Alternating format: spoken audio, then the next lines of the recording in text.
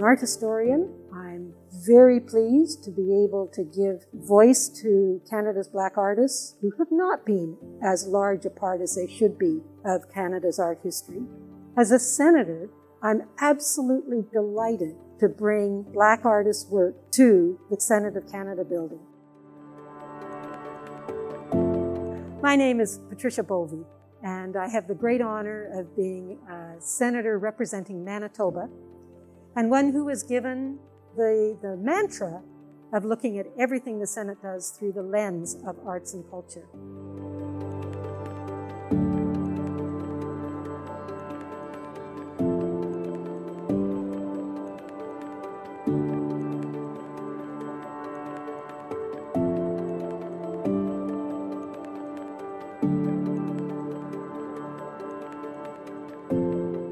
Denyse Thomasos is a very important, internationally renowned Trinidadian Canadian artist.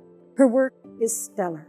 And what drew me to this series is the very real energy of her brushwork.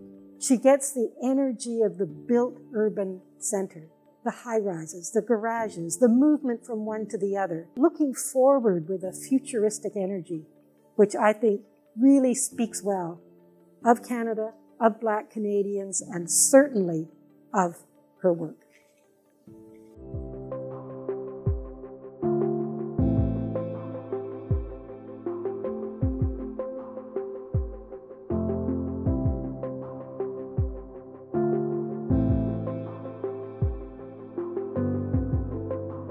This work by Tim Whiten, and indeed Tim Whiten's overall oeuvre, is stunning.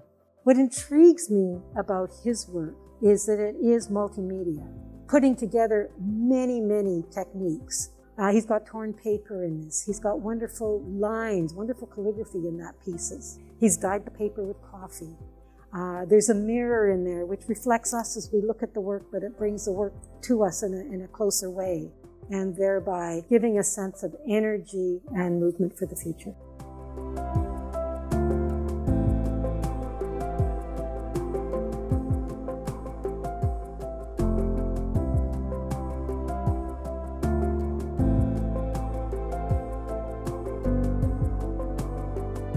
I hope all of us will take pride and take with seriousness the work and the voices of these two Black Canadian artists and get a sense of the energy of these works and engage with them one-on-one. I also hope that they'll see that there's a richness, especially if they look to our website and see the Yisa Akindolaji and the Chantal Gibson works that we had last year, that we're beginning to tell a very big story.